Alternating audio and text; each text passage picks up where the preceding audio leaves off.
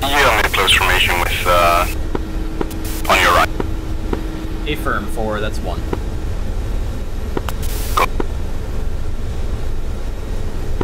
Hey guys, Spud Knocker here, as always, and in this DCS Mi-24P Hind-F tutorial video, we're going to go over how to use the radios in both single player to talk to the AI via the radio menu, and in multiplayer to talk to your wingmen and squadron mates via SRS or the DCS simple radio system.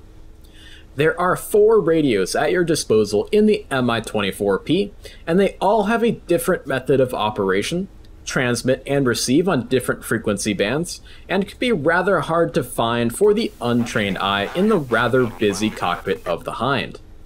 These radios are also very different from the digital radios found in the modern jets flown by most DCS World pilots, and they can definitely take a little bit of getting used to. So let's go ahead and hop in and get started and get you guys up and running in multiplayer with your Hind as soon as possible. Also keep in mind that there is a real possibility that the way the Hind works in conjunction with SRS could change in the near future to be more in line with how the aircraft's radios work in real life. So without further ado, let's go ahead and hop in. Okay guys, welcome back to the cockpit of the Mi-24P Hind-F here on the helicopter portion of Meza Airfield in Damascus. We're here with our squadron mate Oreo, who's going to help us demonstrate how to use the radios in the Mi-24 in DCS World multiplayer via the simple radio system or SRS. But before we hop over to DCS World multiplayer and how to use the radios in conjunction with SRS, we have to first learn the basics of the radio system in the Mi-24, so that way you guys can use it in single player as well as use the radios in the Mi-24 via the radio menu system to talk to the AI in multiplayer or single player. So first thing we're going to do is we're going to talk about the actual radios that we have at our disposal in the Mi-24P. We have 4 different radios that we can transmit to the AI or to our multiplayer teammates via SRS. We of course have, let's go ahead and expand the SRS radio menu here so you guys can see it a little bit easier. We of course have the R863, which is kind of like our main radio. You can get all the way up to the UHF frequencies on this radio, and it is very, very helpful for mission makers to integrate both fixed wing and rotary wing aircraft together because of that. We have a Jardo 1A radio that is very, very low frequency radio for talking to, say, infantry over long distances and to avoid line of sight issues. We have the R828, which is another radio that can be great for transmitting to wingmen on very low frequencies. The 852 is a radio that's very much limited to what frequencies it can talk to. It can only work on a few different preset channels that you actually cannot select in the mission editor for the Mi-24 and are on fixed channels that you cannot edit, like I just said. So here in our Mi-24, we have the aircraft in a state that you would find it if you had just started up your helicopter. You've got your 2 turbines running and you've brought your twist grip on your collective to the 100% full power setting, and you have your rotor blades set to about 95% ready for your takeoff. This is going to mean that your helicopter is developing full power via its generators to bring enough electrical power to your avionics systems to power the radios and anything else you may need. However, in the state of the helicopter we have now, we have not yet thrown the switches to turn avionics power on to the rest of our avionics. When you have the helicopter first started up, the only radio that will be turned on by default when the generators come online is your R852. You can use this radio to do a quick check-in with, say, your teammates or squadron mates or even your wingmen in multiplayer, and we can see that the other 3 radios are currently turned off and are no longer functioning. So let's go ahead and use our SRS push-to-talk buttons to prove that these other radios are not yet turned on, but our R852 radio can in fact transmit.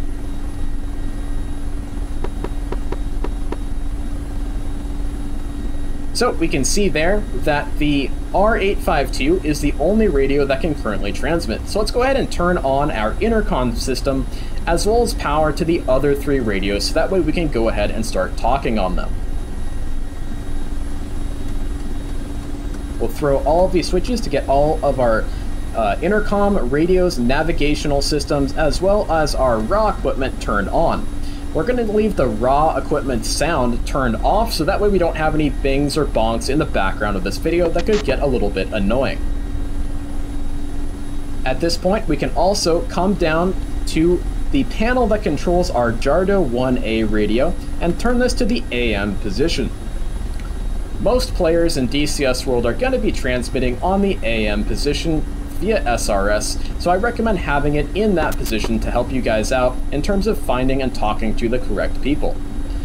This tends to be because of the fact that most fixed-wing jets that most people fly in DCS World transmit on AM by default, and that's what most people are used to as a result. So as we said, we have our Jardo 1A radio panel right here. We have our main radio, which is going to be our R863 radio right here, just to the left of the gear handle. And we have our 828 radio just underneath the signal flare panel. And we have our 852 radio, our R852 radio that is, located just to the left of our left and right engine throttles, located way down here. It's kind of a hard one to see and a hard one to find. I definitely had a hard time finding that one when I was learning how to use the radios in this helicopter. Now, one thing that's going to be a little bit tricky to come to grips with if you're coming over to helicopters from fixed-wing aircraft in DCS is we cannot transmit on our radio of choosing at any time using various push-to-talk buttons that's located on our HOTAS. We have to actually select the proper radio to then transmit on via the radio select panel right here. So let's go ahead and open up the controls menu and take a look at what controls we're going to be using to actually transmit on the radio to AI in single player or multiplayer. This is going to be the radio trigger. This is the only transmit button that you have to transmit outside of your helicopter to the AI. I currently have it as set to keyboard arrow left, so that way I can kind of keep it in line with my main push-to-talk button that I use for all aircraft, fixed wing and rotary wing. When we press that radio trigger transmit button, we currently have our radio menu that pops up in the top right that of course everyone has used in DCS to talk to the AI. We can see it's currently set to the R863 radio, our main radio, which is located right here of course. However, if we zoom in on our radio select panel, we can see that we can change which radio we will be transmitting on via that radio trigger button. If we move it to the 828 setting and we hit the radio trigger button, we can see in the top right we're now transmitting on the R828. This is important because obviously we can only get to specific frequencies via specific radios in the cockpit of our Mi-24. If say we're going to talk to ATC at Mesa Airfield here, we probably want to use our 863 radio in order to get into those UHF frequencies to talk to the tower. But if we want to talk to, say, an AI JTAC who might be operating on a very low frequency, we may want to use, say, our 828 radio, which is located right back here. So just keep that in mind as we go through the rest of this. This also may be a slight variation in the way SRS works with the Mi-24 in the future, and it just like to match up the way it works in the UH-1 Huey as well as the Mi-8 HIP. So let's go ahead and swap this back over to its default position, and then we'll talk about how to use the radios in SRS. Currently, the way the radios function in SRS for the Mi-24 is very similar to the way they function in, say, modern fixed-wing aircraft like your F-16 or your FA-18C. Currently, you can use the radio select buttons as push-to-talk buttons in your SRS to actually talk on multiple radios at your choosing, rather than using the radio select switch down here. So let's go ahead and check in with Oreo on a couple different radios to show you guys what I mean by that, and we'll open up our SRS settings so that way you can see the way I have it set. So first we'll go ahead and open up those SRS settings. Under controls, I have Radio 1, Radio 2, Radio 3, and as well as Radio 4 and my intercom select button bound. And then in my settings, I have radio switch works as push to talk turned on in order to allow myself to simply use those radio select buttons as my push to talks for those various radios. This may need to change in the future as you get closer to actually using the radios in the correct way if Siri Bob decides to change this to more match the real life operation of radios in the Mi-24. So let's go ahead and check in with Oreo on R863. Spud Knocker checking in for Oreo on the R863 radio. Good check on 863. So there we go. We see that we're currently transmitting on the R863 radio by pressing our Radio 1 select button, which we also have concurrently set as our push to talk button. Alright Oreo, let's go ahead and select Channel 3 preset on the R863 radio. Affirm, pushing Channel 3.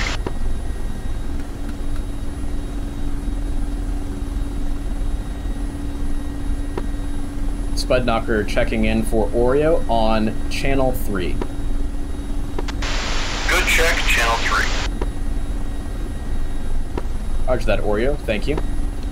Alrighty, guys. As we can see here, we can see that we are currently on the Channel 3 for our 863 radio, and it is currently transmitting on 127.00, and we got a good radio check on multiple frequencies via that radio with Oreo.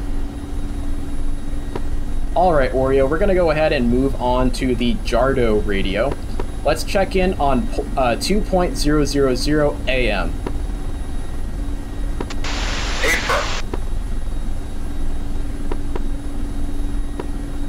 Spud Knocker checking in for Oreo on the Jardo 1A radio. Good check, Jardo 1A. Copy that. Let's go ahead and push 2.100 on the Jardo 1A and check in there.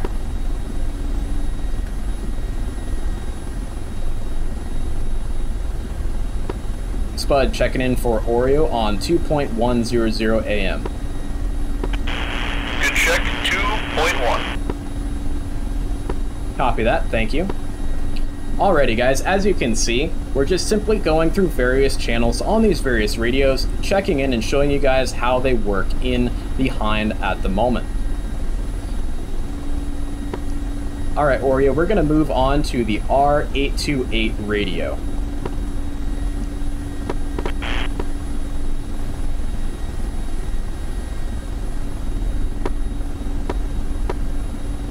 Spud Knocker checking in for Oreo on channel 0 on the 828 radio.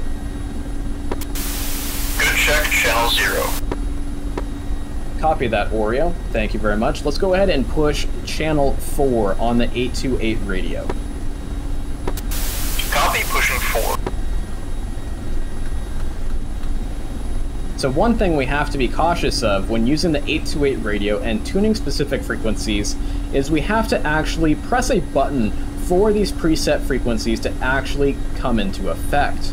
We have to press and hold the AUT button for a second or two for the tuner to actually select the frequency that is preset on preset 4 here. We can see that's changed on the 828 radio in the SRS overlay, and we can see that's on 30.00 FM. For instance, let's go ahead and swap it over one more time to number 5. We'll press and hold this, and we can see it's now on 32.00 FM as well. Let's swap it back over to preset 4, and let's check in with Oreo. Spud Knocker checking in for Oreo on the 828 on preset 4. Good check, 828, preset 4. Roger that, thank you very much.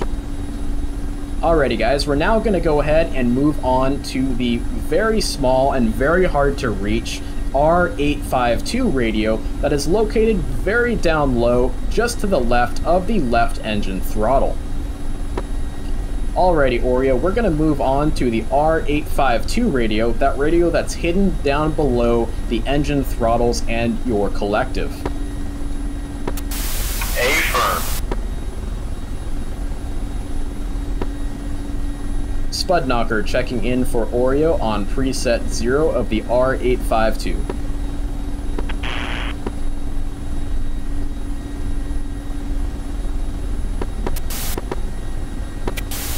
Wait, one, gotta do a control switch.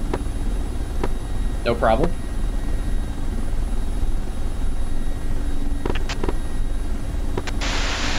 Good check on R852. Copy that, good check, got you loud and clear on the R852 radio. Let's go ahead and push preset channel 3 on the R852 radio.